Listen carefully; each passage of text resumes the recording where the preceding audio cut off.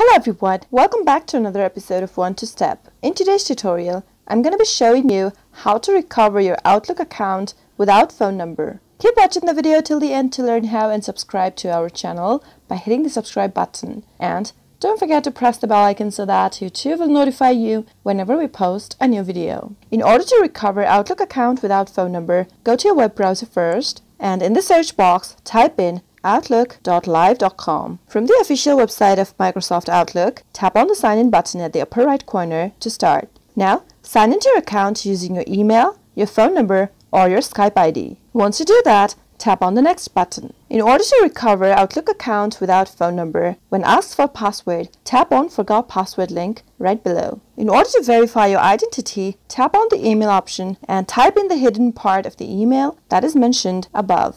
Simply enter the recovery email address for your Outlook account, and once you do that, tap on Get Code at the bottom right. Now, you'll need to go to your email where you'll receive a code you can enter in this page. Tap open the email and copy the recovery code, go back to Outlook and enter the code right here. Now tap on the next button and set a new password for your Outlook account. After you type in the password, re-enter your password on the next row.